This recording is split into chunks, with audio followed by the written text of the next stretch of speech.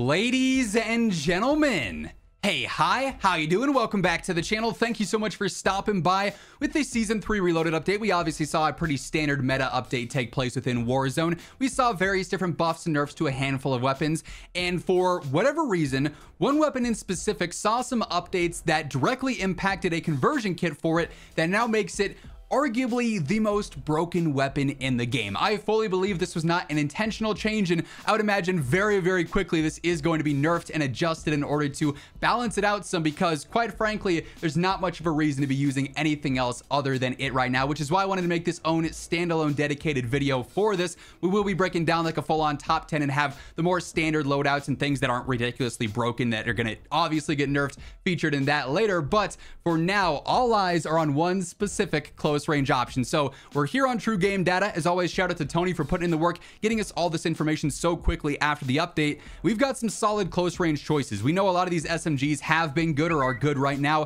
Things like the WASP-9 getting buffed with Season 3 Reloaded. The Striker 9's been good for a long time. The base Striker got some solid updates. The HRM got a pretty severe nerf, but I wanted to compare it on this graph to show the DG-58 LSW, which, you know, spoiler alert, that's what we're looking at here, because you put on this Nightshade rifle kit, which is like the SMG kit for it that decreases the velocity, adds in control, but goes crazy on the mobility and the fire rate, is a game changer. I also got the BP-50 on here as a close range rifle. And when we go through and we look at 300 health and combination shots for our time to kill, wow, is this graph obvious or what? Yeah, all these SMGs and everything outside of the DG-58, boy, that's a competitive meta right there. Like, you can pick, pick your poison, really. BP-50, so good throughout. The HRM-9, it got nerfed, but for close range could maybe be a little bit viable. The Striker is consistent. The Striker 9's consistent.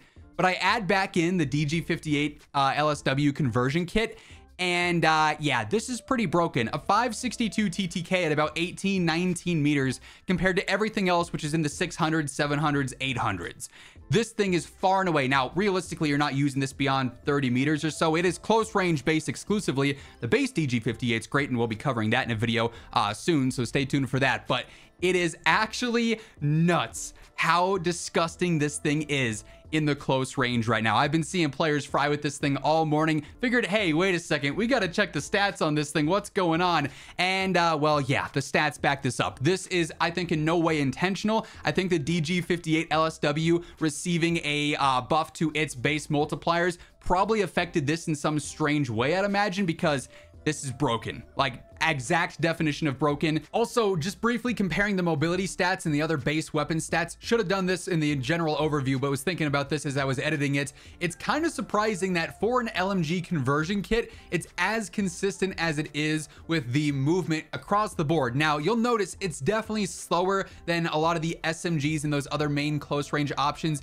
in several places, but also it's very competitive in others as well. So you might think, okay, maybe it's got that crazy TTK. The mobility will be the drawback here, but even with the setup that we put on, it's actually plenty capable of keeping pace for the most part with a lot of those other close range options, while also obviously being able to outgun them all regardless of range there. So this thing is really checking the right boxes across the board for just being downright busted. So let's jump in game and talk about some setups for this thing. So as we jump into the loadout here, quick reminder, if you are new to the channel, every day I got you covered with everything you need to know about Call of Duty, whether it's news, patch notes, meta breakdowns, you'll find it all right here. So feel free to hit that subscribe button to stay up to date. And if you enjoy this video, or if you find it helpful, do me a favor and drop a like on it. Much love, as always, to everyone who takes the time to do so. So building this out, first things first, obviously you have to have this Nightshade rifle kit on here, which actually says it ends up hurting the damage, but the advanced stats would say otherwise, which is kind of strange here.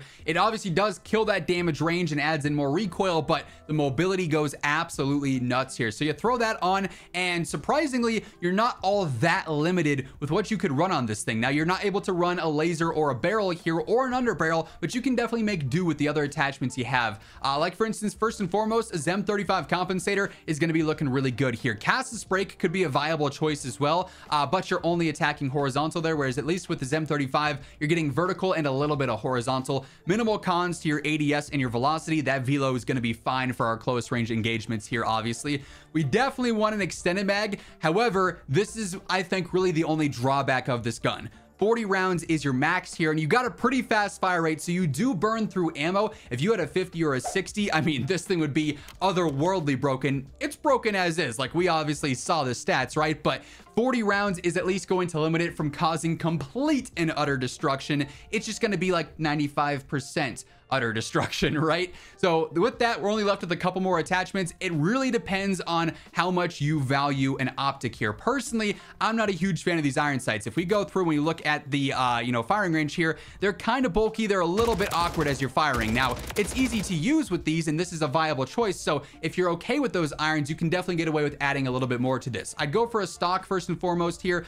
Recoil reduction butt plate's going to be great for added control, and it's not going to do all that much for the cons here. Hurting this mobility is not really a huge deal, so you get some really good control for very minimal cons. But then, quite frankly, I don't really feel like any other specific attachment is going to be a major standout. You have certain combs that'll do a little bit, like you can get some better sprint to fire and ADS if you're okay with a slightly worse strafe and slightly worse aiming stability. That's a viable option. You could get some decent control out of here, at least in terms of gun kick for minimal ADS cons. So you could run a comb if you wanted to. You could run some rear grips as well. There are some specific ones for the aftermarket parts here, like if you wanted better sprint to fire at the cost of a little bit of control, you could honestly trade this off pretty nicely with the stock on there, adding in more control than what you're taking away with the rear grip. And then this setup in particular is going to be pretty easy and pretty straightforward to use. Very low recoil, and then getting out to the mid-range, obviously you're able to hold your own. I wouldn't be fighting at 40, 50, 60 meters with this build, but for an LMG conversion kit, it's got decent mobility. It's definitely no SMG, but if you got your sights up and you're on somebody, pretty quick ADS, all things considered, and it does put players down with very minimal effort with the control not being all that bad. That said, you could also swap out this rear grip for, an ELO sight. The AW1 Gen optics, pretty cool. You could use a glassless, a slate, a NIDAR, whatever you feel comfortable with there. But this thing in particular goes absolutely nuts right now. Like I said, I fully believe that this is a broken setup. It's not meant to have this kind of damage that is significantly better than every other close range option in the game. It likely will be nerfed in the coming days, and when that happens, I'll be sure to keep you guys in the loop. But if you're looking for a use it now, use it while it's broken gun, look no further than this setup right here. This is absolutely filthy. And that being said, that is going to wrap things up for this one. So if you enjoyed the video, do me a favor, drop a like on it. It's always really appreciated. And if you are new to the channel or you simply have not subscribed yet, every day this is your one-stop shop for all things going on in COD. So feel free to hit that sub button on your way out. But once again, thank you so much for tuning in. And until next time, take it easy, have an awesome rest of your day, and I'll catch you later. Peace out.